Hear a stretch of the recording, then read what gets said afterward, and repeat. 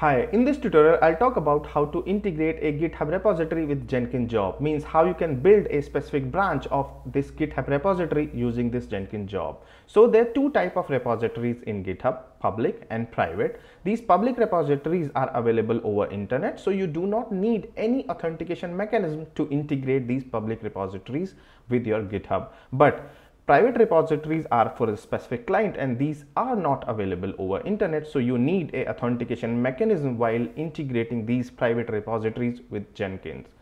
So as part of this tutorial, I'll cover the first option, means we'll see how you can integrate this public repository with Jenkins. In coming tutorial, we'll see the different use cases for private repositories. So we have a public repository called geeks-java. We'll use this repository in our Jenkins job. So let me go to this Jenkins and let me create a new job here. So I'll name it geeks-java and it will be a freestyle project. You may see some more options based on what kind of plugins you have installed. So I have installed minimum plugins, so I'll choose the simplest option. So let's check this GitHub project. This is not mandatory, but let's have it. So I'll add it here, this URL. Right. In the source code management, because we are integrating Git, so I'll choose Git. So to choose this option, you must have already installed Git and GitHub plugins. So these two plugins have been already installed as part of suggested plugin installation. You have to add a repository URL here. So go here and code and this HTTPS and choose that URL.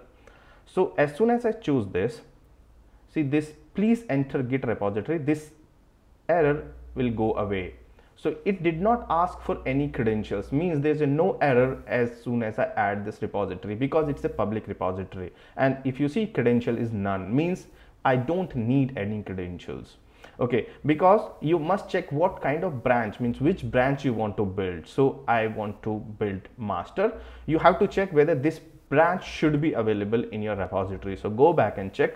I have only one branch and that is main. So you don't have master branch. So change it for main. Right, and I'll not add further options.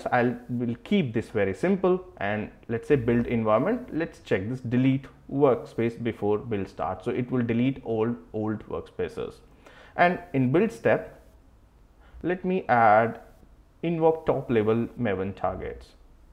So what I'm saying, it's a Maven project and I'm invoking the Maven target. So what I'll do, I'll say clean install.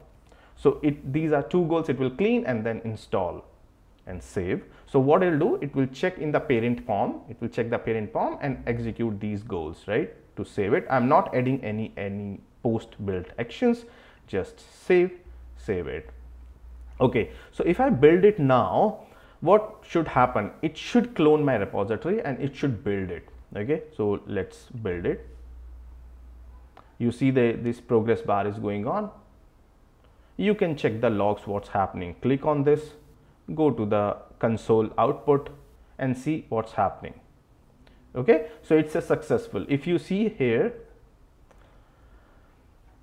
cloning my Git repository, no credential specified. If it is a private repository, then I have to add credentials, means I have to add some mechanism for authentication, and it's successful. If you see, it's successful now, and it is adding my goal, means the mvn clean install whatever I added, because it's already a Maven project, so it added mvn.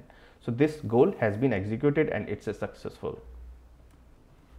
We'll see the integration of private repositories in coming tutorials. If you have any question, add your comment. Thank you.